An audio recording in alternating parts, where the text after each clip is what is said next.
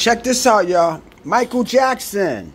Would you believe, from my observation, that Michael Jackson literally copied hip-hop and kept hip-hop alive? But if you were not around, or if you don't have information or insights about hip-hop, you would have never known that. But I'm going to break it down.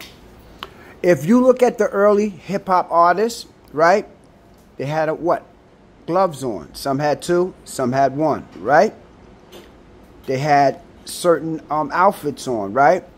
Shiny outfits, like very distinguished outfits that stood out.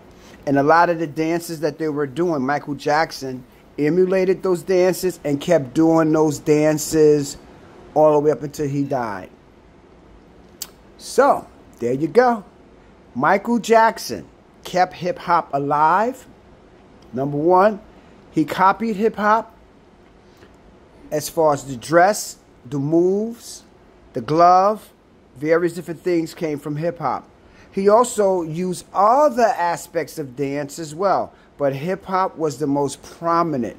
All you got to do is watch old hip-hop artists when they perform, the outfits, the gloves, so on and so forth, and then the dance as well, and then look at Michael Jackson throughout his career, how he started, the middle, and how he ended pertaining to his dancing style and all of that. Hip-hop, baby. And Michael Jackson was a genius because he knew what he was doing. That's right. He was not only the king of pop, but he was also the king of hip-hop as far as keeping hip-hop alive. Literally. Because he became so famous. You get it? And by him becoming famous all over the world, every little kid wanted to dance like Michael. But when you trace back a lot of the dances that Michael did, it was hip-hop. He got moves from James Brown. He got moves from various different places. But his main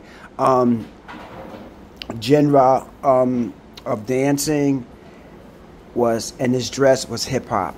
That's right, hip-hop, hip-hop. Hip-hop. That's right.